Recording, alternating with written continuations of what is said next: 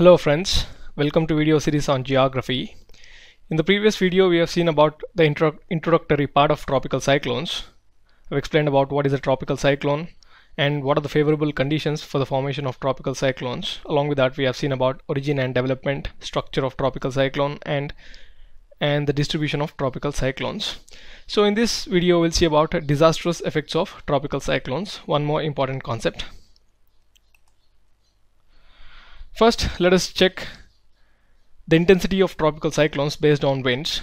They are divided into different categories, and the first category we can see it is associated with minimal damage and the wind speeds ranging from 120 to 150 kilometers per hour. So just round off the numbers so that it will be easy to remember. And moreover, these wind speeds or category classification is quite different in the world tropical cyclone systems where compared to the Indian tropical cyclone systems, because Indian meteorological department have given a different classification, but we'll see that in next slides. Now just we'll see an overview about how these winds affect the conditions in certain regions where the cyclone makes the landfall. And we have category 2, it is associated with a slight damage and the wind speeds ranging from 150 to 180 kilometers per hour. So just round off for simplification, 120 to 150. And then we have 150 to 180, and the category is 3 cyclones, and from here the maximum amount of destruction begins. So these cyclones are very worse, and especially the cyclones that hit regions of Western Pacific like the typhoons and then the hurricanes that form in the Gulf of Florida, etc., usually touch this scale of cyclonic winds like category 3 cyclones, where the maximum sustained wind velocities is about 178 to or 180 to, you can say 180 to about 210 kilometers per hour. Again, when we talk about maximum sustained wind velocity, it is nothing but the maximum wind speed over a period of time. Usually it is taken for 1 to 10 minutes. So in different regions it is calculated in a different manner. So with respect to hurricanes, usually it is taken as 1 to 5 minutes. So the maximum sustained winds are seen in the eye wall region. We have seen about eye and eye wall. Eye is specifically a very calm region, whereas eye wall is the most violent region with the formation of towering cumulonimbus clouds and intense rainfall. So this particular region has maximum wind velocities, which are called as maximum sustained wind velocities. So based on these wind velocities, we classify this classification of tropical cyclones like category 1 to category 5. So if the maximum sustained wind velocity is between 180 to 210 kilometers per hour, in such a case it is described as category 3 cyclone. Again, remember that this classification only applies to rest of the cyclonic regions other than India. So in India, that is especially in Bay of Bengal and Arabian Sea, we have a different classification. And again, we can see the category 4 cyclones, which are the most usual ones. So the cyclones end up as category 3 or category 4 cyclones. It is very rare that a cyclone touches the speeds of category 5 cyclones. So category 5 cyclones has maximum wind velocities about 250 plus kilometers per hour. So category 4 is from 210 to 250. So remember these numbers, just round off them so that it will be easy to remember. So this is typically an important one for prelims. Now let us look at the case in Indian Ocean. So till now we have seen only about typhoons and hurricanes, how they have classified into category 1 to category 5. But when it comes to Indian Ocean, we have a different classification. For example, we have a low pressure area, which is not just a low pressure area, so it is not considered a cyclonic storm. In such a case, we have wind velocities ranging between 30 kilometers per hour. So you can say this is a natural condition of a thunderstorm. So usually thunderstorms have this kind of pressure, which is about 1 hPascal lower than the normal conditions. Again, Pascal is a somewhat complicated term, so we'll not go deep into this thing, but it is nothing but the difference or the downward scale of pressure change. For example, we can see here it is negative pressure, that is the pressure is decreasing, and it is associated with increase in wind speeds. So here we see it is 30 kilometers per hour. In the other case, we have depression. Depression is significantly strong low pressure, and even here we'll not consider this as a cyclonic storm. It is still considered as a convectional cycle like a thunderstorm. So it has wind velocities ranging from 30 to 50 kilometers. So remember these numbers, very important. And then we have a deep depression. Here we can see the pressure falls further, and this fall in pressure is associated with increase in wind speeds, and this is the first stage of building up of a tropical storm. So from here we'll start considering this as a tropical cyclone, and here it is called as a deep depression, which is intense low pressure area which has wind speeds ranging from 50 to 60 kilometers per hour. So from here we start classifying as category 1 to category 5. For example, this deep depression is nothing but category 1, and then we have cyclonic storm, which is category 2 cyclone in Indian Ocean, and then we have severe cyclonic storm, which is category 3, and very severe falls under category 4, and super cyclonic storm falls under category 5 in Indian Ocean. So next we have cyclonic storm. Again, with the falling pressure we have increase in wind speeds, so 60 to 90 is called as category 2 or cyclonic storm.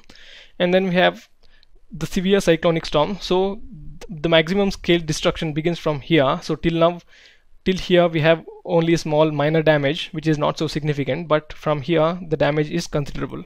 For example, we have wind speeds ranging from 90 to 120 kilometers per hour, and this is category 3 cyclone. And this is the most common type of cyclonic categories which are formed in the Bay of Bengal as well as the Arabian Sea. And the category 4 cyclones are very destructive. They have wind velocities ranging from 120 to 220 kilometers per hour. For example, cyclones like Hudud, Phelan, and other important cyclones which are formed in the Indian Ocean are usually this strength, that is category 4 strength, and they cause significant damage. For example, Phelan in the year 2013 caused significant damage to the coast of Orissa, and we have Hudud last year, that is in 2014, which caused a great deal of damage to the regions of Visakhapatnam in Andhra Pradesh. So cyclones cause significant damage when they make landfall. So these regions, especially like Visakhapatnam where the cyclone made the landfall, is the ones which has to bear the worst effects of cyclones. And next we have the most destructive and a very rare kind of cyclonic storm. It is called as super cyclonic storm, and here we can see the wind velocity is greater than 220 kilometers per hour. So this is the worst form of cyclone, and it can bring a lot of disastrous effects to the regions. And these kind of cyclonic storms are very, very rare, but if they strike, they can cause unprecedented damage to the region.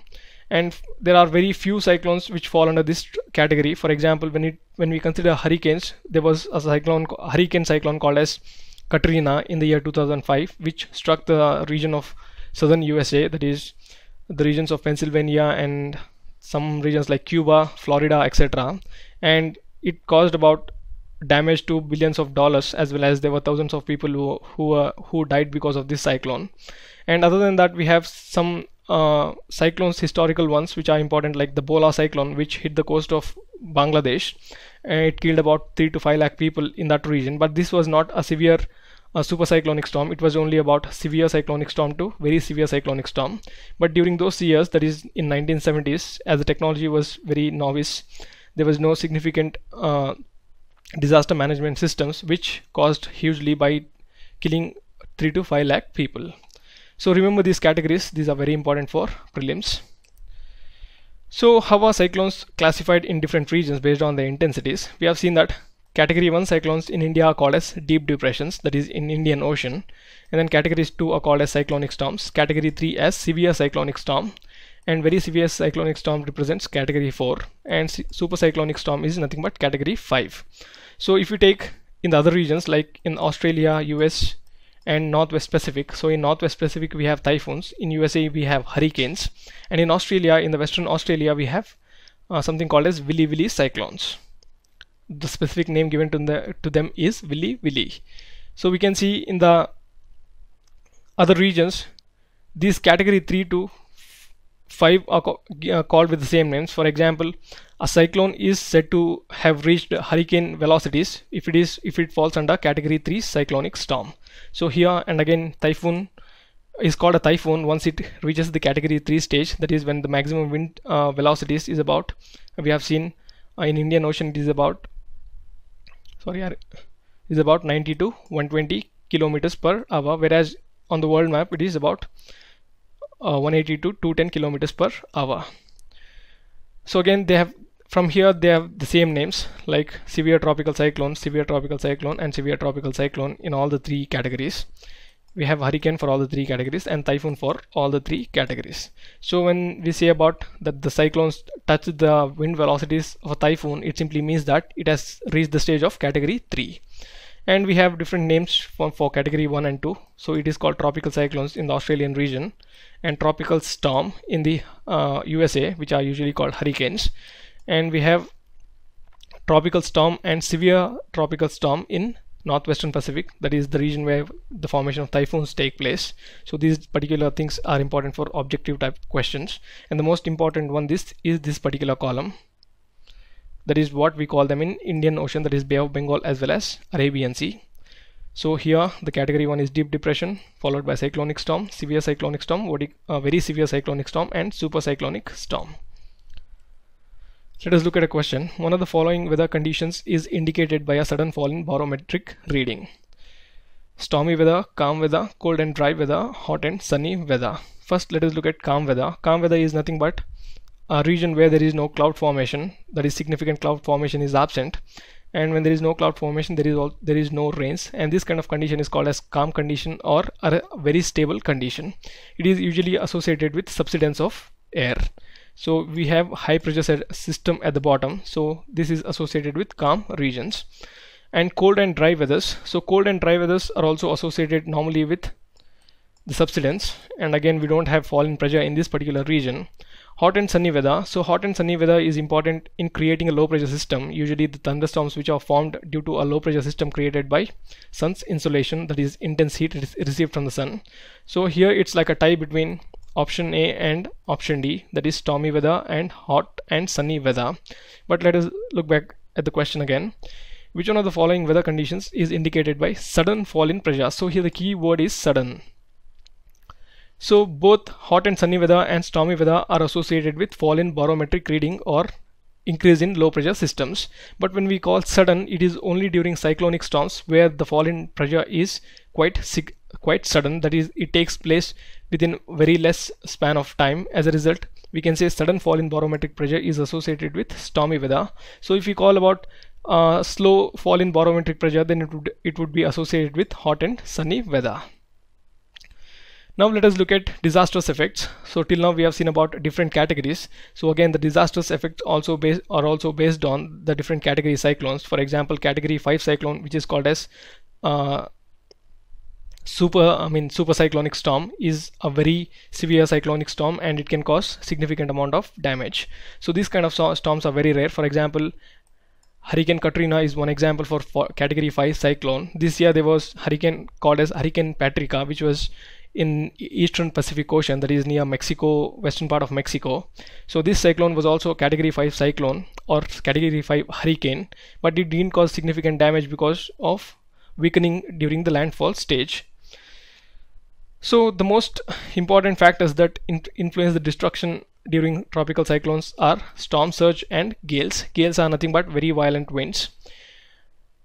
So storm surge is nothing but a tsunami-like wave which hits the coast due to the landfall of tropical cyclone, and most damage to coastal areas is mainly due to storm surge, and next due to the reaching of eye. The reaching of eye is associated with significant wind speeds, and these wind speeds also cause significant damage.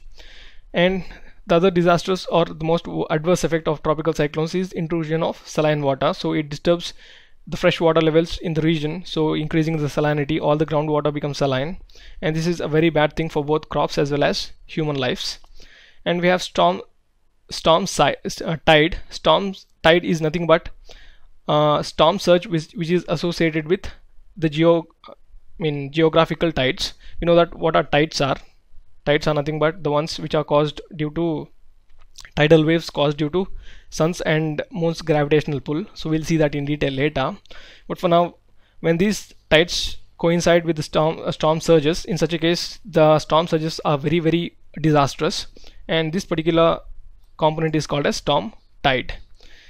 So again, other than storm surge, we have strong winds in the eye wall. We know that maximum sustained wind velocities occur in eye wall region. So when the cyclone hits the coast, usually when the eye wall touches the coast, then the most amount of destruction due to winds is caused at that particular time. So it depends on the velocity of winds as well. For example, till the category 2, the destruction is very low, but when the cyclone touches category 3 stage, so its disastrous effects are very significant, and if it forms category 4 or category 5, then it is complete annihilation of the whole region. For example, during Falen and Hudud cyclones, which are of category 4 nature, usually the destruction caused was very significant. So the airports, everything were destroyed because of these kind of cyclones. All the roofs fly away. So category 4 itself is very disastrous, and category 5 is unimaginably disastrous. So let us discuss in detail about storm surge, which is important. So we have seen storm surge is a tsunami like wave. We can see in this particular example how storm surge occurs, and it is associated with the storm surge formation is associated with the low pressure, intense low pressure center. We know that cyclones are associated with very low pressure. So this low pressure creates very violent upliftment of air, and this upliftment of air drags the ocean waters towards the center of the cyclone, that is the eye region, and this dragging of water creates a wave-like condition, that is when water gets piled up as a wave in a wave and acquires a wave shape. And during winds we have very strong winds, and these winds push this wave towards the coast. So as the cyclone moves towards the coast, it, along with the cyclonic eye as well as other sustained winds, it also carries this particular wave towards the coastal regions, and once it makes the landfall, it pushes this particular wave towards the region, creating a storm surge or a tsunami like wave. And this is a very bad thing for the coastal regions. It results in erosion, significant erosion of course beaches and other things like that. So the Visakhapatnam beach, which was destroyed during the cyclone Hudud, is not yet recovered even now, because these storm surges are very destructive and they can cause significant amount of damage to all the infrastructure near the coastal regions. For example, roads, electric towers, mobile towers, everything can get destroyed because of this storm surge. Usually typical heights range few meters, like 4-5 meters, but these 4-5 meters are very significant height, is a very significant height. And let us look at regions which are worst hit by cyclones. We know that there are specific regions. For example, in India we have regions like states like Andhra Pradesh, Orissa, and some very rarely West Bengal and Bangladesh. This particular region in the Indian Ocean are worst hit by cyclones, and along with Tamil Nadu.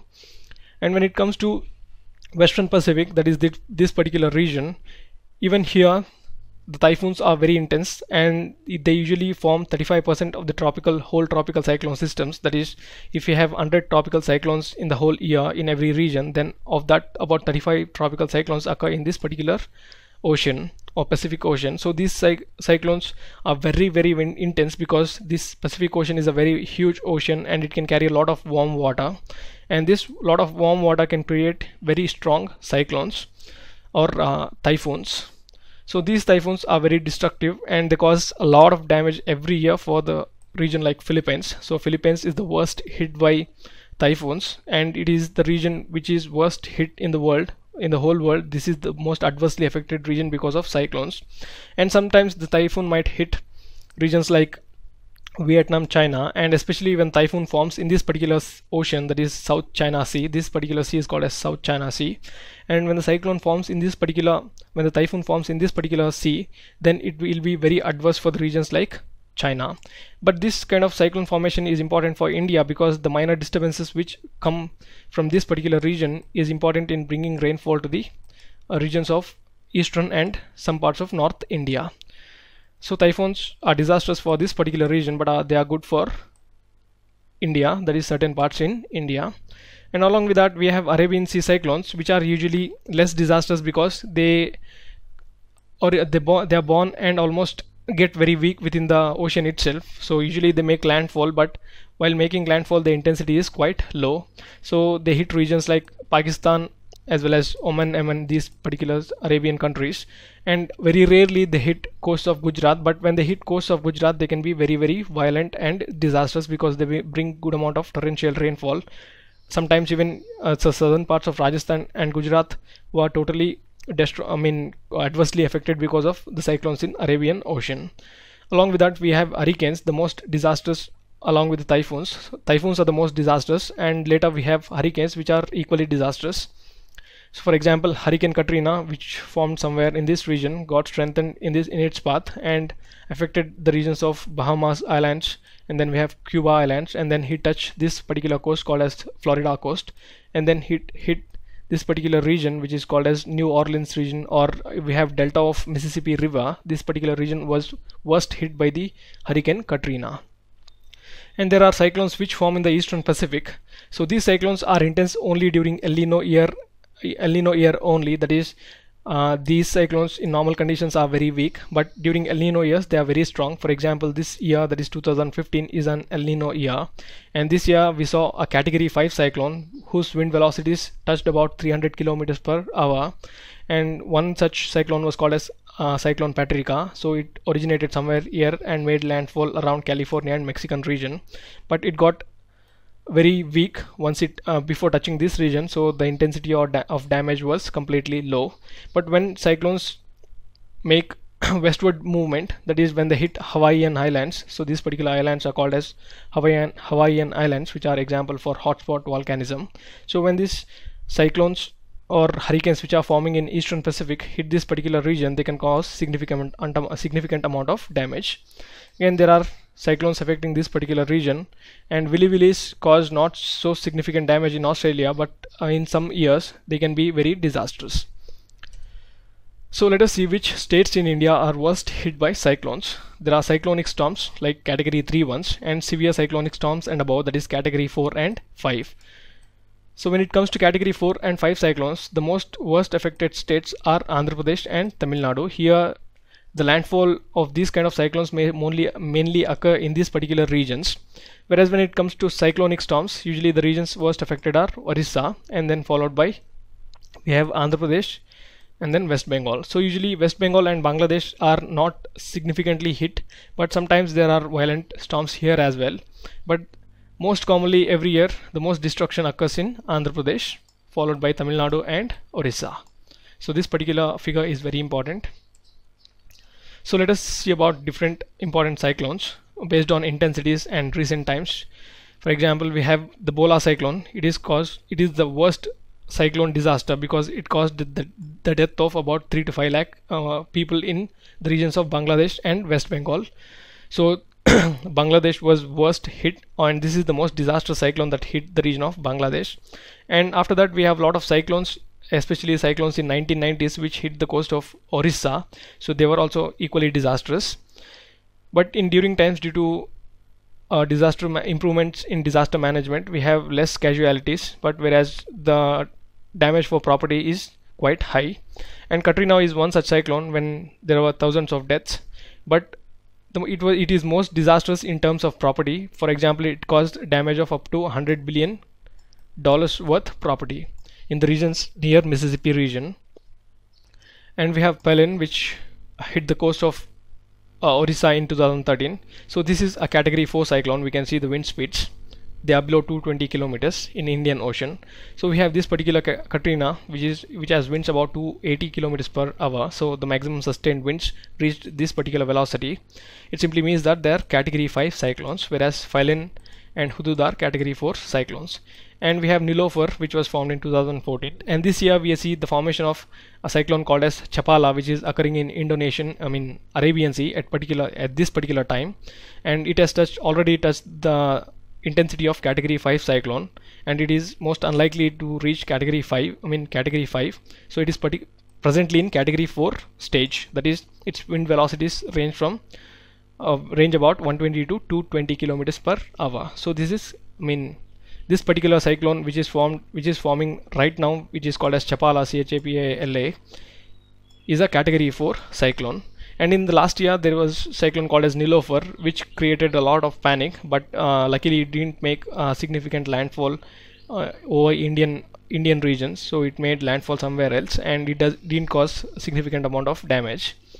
So this year we have Patrica, which is a category 5 cyclone. It is one of the most violent cyclones in the cyclonic history. So it reached the wind velocities of up to 325 kilometers per hour. So this is caused in 2015 in the eastern Pacific region, affecting Mexico and California regions of USA. So let us see about significance of cyclones. Till now we have seen only about negatives of cyclones. Now we'll see some positives as well. So they level down inequalities, that is, we have temperature differences as well as pressure differences. Cyclones help in leveling out pressure and temperature differences, and they help in exchange of heat between various latitudes, just like other winds. And we have precipitation, especially in India. The regions like Tamil Nadu, Andhra Pradesh are heavily dependent on the rains brought by cyclones, because usually they coincide with the formation of northeastern monsoon winds. So these are very important in making these specific regions like Tamil Nadu and Andhra Pradesh have good amount of precipitation. Along with that, they also bring some disastrous effects as well, but that is very rare. And coming to associated weather, it is associated with very quite a fall in pressure, and it is also associated with fall in temperature as well. The most important thing is fall in pressure.